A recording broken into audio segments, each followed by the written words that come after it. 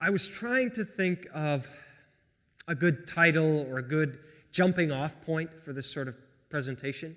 We're basically trying to make a presentation in here that takes some of the success of TED.com and other educational websites that use media and implement media to teach. And the model is 18 minutes and a slideshow and a lot of cameras and present your idea. And I'm trying to not reinvent the wheel. So in order to demonstrate the potential for our system here at St. Scholastica, I'm just going to talk a little bit about some of the things that are interesting to me. And hopefully, it will speak for itself. As I blog and I get interested in different technologies, I take little notes, and I wrote this statement last Friday. They say Red Bull gives you wings. I say we're going to fly around on graphene wings. This is a quote from UTS. Using a synthesized method and heat treatment, the UTS research team has produced material with extraordinary bending, rigidity, and hardness mechanical properties. Now this is what it blows my mind. Compared to steel, the prepared graphene paper is 6 times lighter, 5 to 6 times lower density, 2 times harder with 10 times higher tensile strength, and 13 times higher bending rigidity. Now, for anybody who knows anything about those properties, any engineering students or anything, you can see that compared to steel or spiderweb even, this is a breakthrough. And here's what it looks like. This material right here. This is graphene. It's made out of carbon. It's the hexagonal carbon molecule. It's a truly 2D matter. So in this 3D realm, we've been aspiring to create some sort of technology that is truly two-dimensional, which means 1 atom thick. Now they've done that. They've isolated the carbon molecule into a 2-dimensional hexagonal structure, and then they start layering it on top of each other in perfect hexagonal stacking until you have something that looks about like a postage stamp. But that little postage stamp right there is all the things that I just said, tensile strength, density, rigidity, and not to mention cost, because it's made of carbon, the most abundant element on the face of the earth. It is cheap. And the people won a Nobel Prize late last year for making this economically viable, being able to produce this on a mass scale. So that's what you see right now. But in the future, I think we're going to see aircraft and skyscrapers and all sorts of electrical semiconductor properties compatible with the body because we're made of carbon. So the application to this cheap material is incredible. So there's a quote that I started here. Started talking about in earlier talks. The novel, 19th century, cinema, 20th century. What's going to be big in the 21st century in terms of media? The interface. We see the interface becoming more intuitive and fun and useful all the time. The iPad is a great example of it. The iPhone 4, great example. And the interface, what is that really? Interface is another fancy way of talking about how we share media. And I see this symbiotic relationship with our technology, taking what is analog in our world and making it digital, and then in turn taking things that are created digitally and finding out ways to make them analog. It's truly 2 different dimensions with a line that used to be quite clear, separating them. That line's getting more and more blurry. Let me show you some examples of that. Here is a picture, but it's a picture of 2 different kinds of pictures, 2D and 3D. This is a 3D scan of the geometric structure of a human being. And it is made by taking pictures from all different angles of this man. 360 degrees this way and this way. So we know what he looks like from every direction. using that technology, we're able to then recreate his structure, his polygons, his volume. And then he looks like, gray. Then we also take pictures of all the fine details of his skin, and when you put it together, you can completely reproduce the image of this man in a 3D digital environment. When we add light, you can see that even though it is just, the head, the picture of a man, you can see when some light shines on him how absolutely realistic that looks. Hollywood is using this now for special effects. If you can take the image and likeness of a very famous person who's also very busy and work out in the details of their contract that we just need to take some pictures, come into the studio for an afternoon, we'll take pictures using a camera that circles around and up above you like an MRI sort of, and when we're done, then you don't have to do anything else except come in and record voiceover for the commercial that we make of you. And we'll pay you the same as if you were here.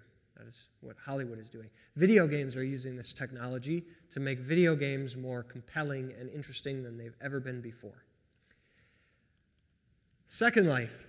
A lot of people may not know what this is yet, but it is a digital world where you can create photorealistic avatars of yourself and wander around talking to other photorealistic avatars of other people in the world. And this has gone from being quite basic to extremely complicated in the last few years. So these are examples of us taking the analog, making them digital. This is a cast of Immanuel Kant, who is a philosopher, German philosopher. And we have art like this, not just of Immanuel here, but of all different kinds of figures, going all the way back to really early times. Some of you might recognize this. This is the Shroud of Turin, and it is supposed to have the image of Jesus on it. So if we have these analog relics of people from the past, and we have this new digital technology, we may be able to bring people like Kant and Jesus back to life in our digital landscape. Why would we do that? For educational purposes.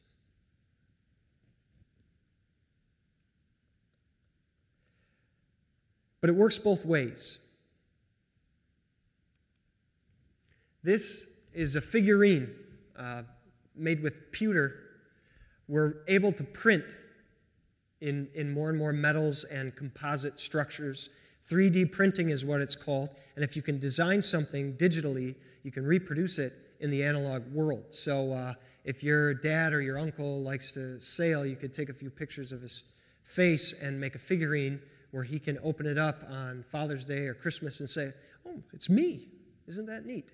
What might we also be able to do with this? If you know anybody who's ever lost a part of themselves, a hand or a foot or a leg, imagine being able to recreate the image of that appendage and print a new hand, something that actually works, actually looks kind of cool.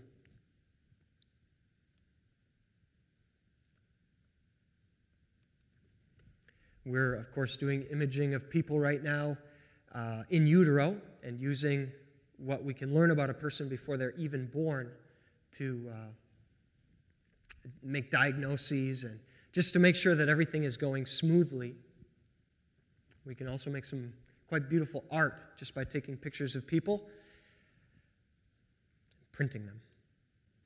This is what the printer looks like, these 3D printers. You print, this is a prototype. You'll see more and more of these as we get farther into the 21st century. We're right there on your desktop next to your iPhone, and your personal computer is a printer where if, say you lose the nose piece for your glasses, you can go to lens crafters and have them repair your glasses, or you can take a picture of the nose piece that is left and print yourself a new one without having to leave the house.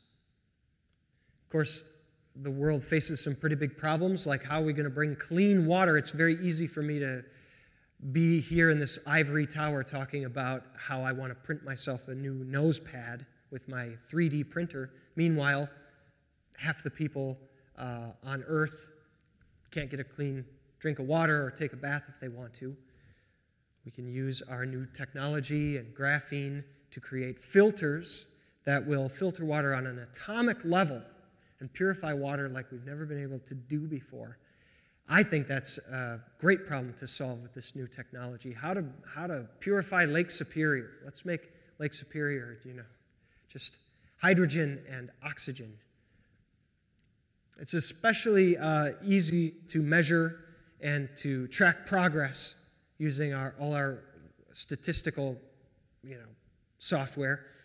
It's easier to track the purity of water than it is to track the purity of air. And I see all these people with their initiatives to, have a greener, less carbon footprint, all of these sort of hard to measure things.